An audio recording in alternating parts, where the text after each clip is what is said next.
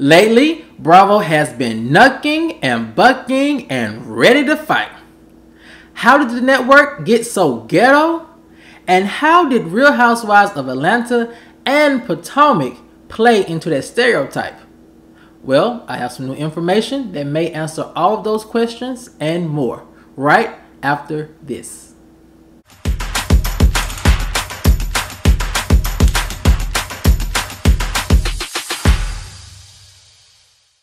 What's up, kinfolk, and welcome back to the channel.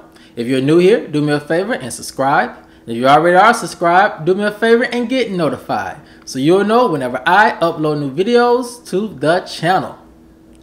Alright, kinfolk, come on into the house. We have a lot to talk about, and it centers around this new knuck if you buck culture over at Bravo. How did the network get so hood? And how did the ladies of Potomac and Atlanta feed into that stereotype? Well, I have an inside analysis that may answer all of those questions, and here it goes. First off, let me say, I know you saw the thumbnail video with Porsha and Monique.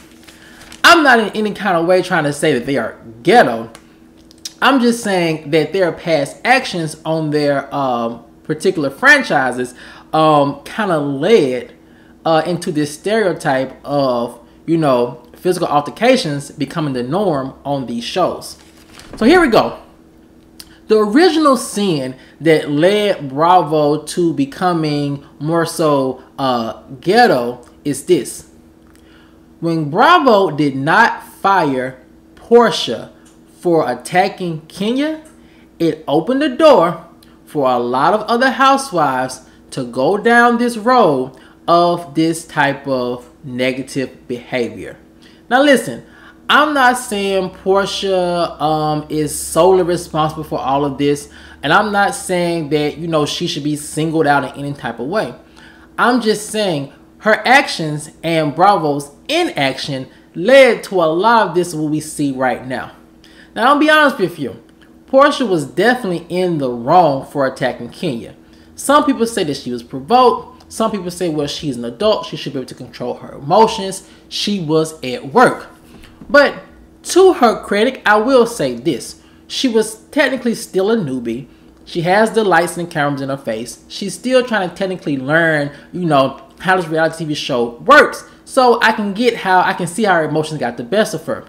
But in that same light, Bravo should really have reprimanded her more than what they did. And what they did was they demoted her to a friend of the show. Now some people say, well, that's her punishment. But not really. You demoted her to a friend of the show, but at the same time, you still paid her. So in actuality, you're still paying her to perform so negatively on the show. And when you're paying her to do that and continue to do that, it sends mixed messages to the other housewives. What is that mixed message? That mixed message is this. Other housewives can see that what Porsha got away with of physically attacking Kenya while they're at work. So other housewives can say, well, I can do this, I can do that, and as long as it's not physically attacking someone, I won't lose my peach. Now, what is this? What is that? One thing that I noticed, it is starting malicious rumors. And if we look at the Real Housewives of Atlanta, not so long after Porsha was giving her peach back, we saw the rumors that Phaedra started with Candy on the show. Now, whether Phaedra heard that out in the streets or whether Phaedra made that up, the problem is Phaedra did so very confidently and comfortably because she figured, I can come over here and say what I want to say or perpetuate any type of rumor that I want, but as long as I'm not physically attacking no one, I'm not going to lose my peach. And to be perfectly honest with you, I'm not condoning what Phaedra did, but I can see how she could think that. Because you have a castmate who literally could have caused, and probably did in some ways, bodily harm to another castmate, but didn't get fired. So I can see that train of thinking like, okay, well, I can do this and I'm not going to get fired. And then what happened was that led to other women of other franchises seeing that fallout. And that's what brings us to Monique. Now, the same thing with Porsha. I'm not trying to single Monique out, and I'm not trying to say that her emotions are not human and that she made a mistake and things happen.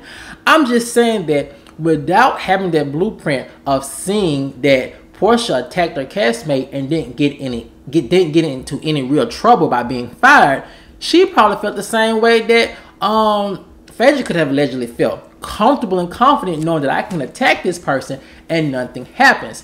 And as we can see, nothing did happen. From Monique's point and from a lot of other sources, people say that Bravo actually did offer her her role as a housewife for the next season, but it was Monique who turned it down, which I think was a smart move because she knew Bravo and Giselle were probably going to come at her and her family real hard this season, and she did the smart thing by getting out of that line of fire.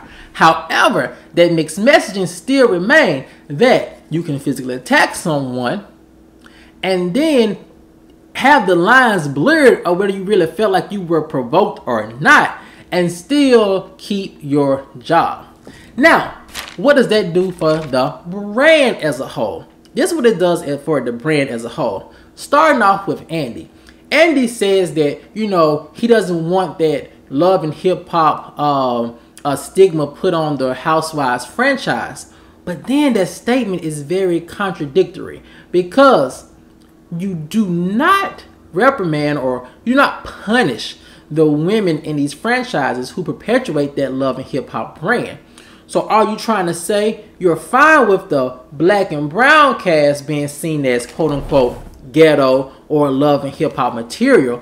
You just don't want that type of stigma placed on the white franchises.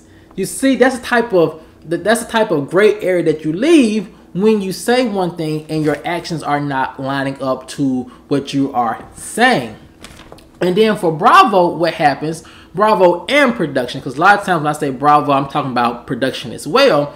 What happens is you start losing the trust of the fan base because we see you're saying one thing, but you're doing something totally different. And then we figure out, well, if you don't want the love and hip hop stigma on the Real Housewives brand, then why are you allowing it to constantly be featured on the black shows and not necessarily on the white shows?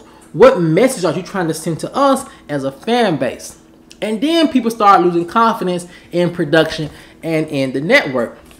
The next thing that it does that I've noticed it on Twitter that the Real Housewives Twitter universe has become extremely toxic. I mean extremely toxic. And here is why. What happens is when you have Porsha and Monique, two relatively young cast members on the show, they're going to, you know, draw in a younger audience. That younger audience seeing them fight and being physical with their castmates tend to be the same audience that tend to watch the Love and Hip Hop franchise or Bad Girls Club. Nothing wrong with that. I love good ratchet television every now and then like the next person, but I have a problem when it's trying to be inflicted on a brand of black and brown television programming that is not centered around that type of behavior. And so what you have is you have those fans who are used to commenting and being ratchet and being derogatory in the comment section under those Love and Hip Hop fight videos or Bad Girls Club videos, and they bring that type of commentary over into the Real Housewives Twitter universe. And let's be honest, that fan base, our fan base of core housewife viewers, we tend to like to throw shade, fun shade. And most of the time, we like to really stand for our favorite housewives. And for the longest, that is what our Twitter universe has been. Laughing at the shady moments, you know, giving our commentary, and standing for our fave. But when you have these new, younger viewers coming in with these mean, rude comments, then that makes the character of us who've been in the Housewives universe, it makes us change the way we comment because we're not coming in and allowing them to attack us all with all this rudeness and nastiness and not attack them back with equal or even more rudeness and nastiness. And so then the entire ecosystem becomes very toxic. And so that is the real reason why we've seen this change in the atmosphere when it comes to the Real Housewives of Atlanta franchise on Twitter. And you know, the last thing I want to talk about is that, you know, we understand that physical altercations, it drives up ratings. People want to see a fight. But the problem with that is that when you perpetuate that and celebrate that on the black franchises, then it really puts black women in a bad light. And let me tell you why.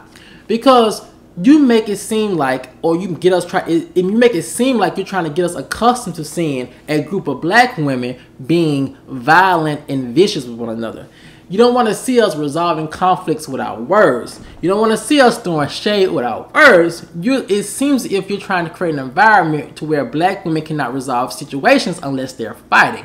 And so what happens is when that imagery is put out into the universe so much, then it becomes, oh, in our everyday lives, when we see a group of black women sitting down to eat lunch or dinner, they probably gonna start fighting. We don't want to be seated next to them. Or when a group of black women come into a restaurant, the person at the door might be like, you know what, I've seen on television, whenever you have a lot of group of black women, they're gonna be fighting, they might be cursing. You know what, we have no seating tonight, we're closed, we're done seating for the night.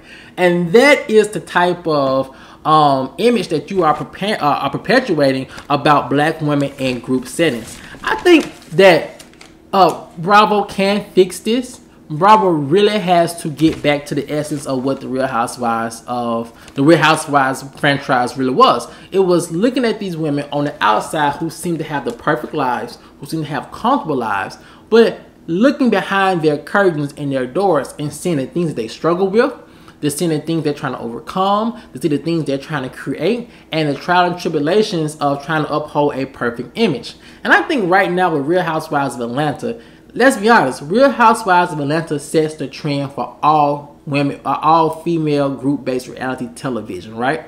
So right now, I think Bravo could fix it by allowing this season to be a season about sisterhood. Yeah, it'll be drama, it'll be conflicts, but they really should show how established, mature, older women resolve these conflicts, some of the things that they're going through in their life that they're trying to overcome and be successful in.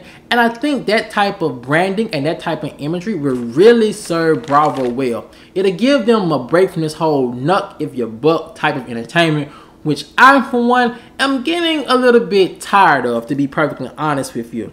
And I think when they do that, they can start the other franchises, particularly Potomac, to getting away from getting to like this dark era and falling off a track to which the original premise was. Let's be honest, if you look at Real Housewives of Potomac, you can see that they're on that same trajectory that the Real Housewives of Atlanta was on right before things got dark after season 9 with the whole Candy and Phaedra and Portia falling out. You can see it's getting there because they keep poking the bear with certain cast members and they want them to take it there. I think for entertainment, I'm not sure, but if it is for entertainment, they should already see that that is not the right road that they want to go down.